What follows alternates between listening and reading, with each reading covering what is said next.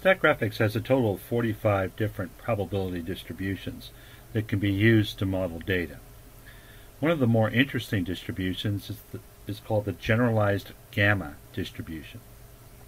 It has three parameters: a location parameter, a scale parameter, and a shape parameter. Depending on the values of those different parameters, it can take a number of different forms. For example, it can mimic the exponential distribution, the gamma distribution, the log normal distribution, or the Weibull distribution.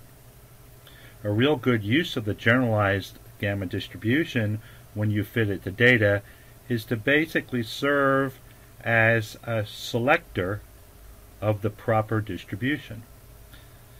When you estimate the parameters by maximum likelihood, it essentially finds the distribution that best fits your data.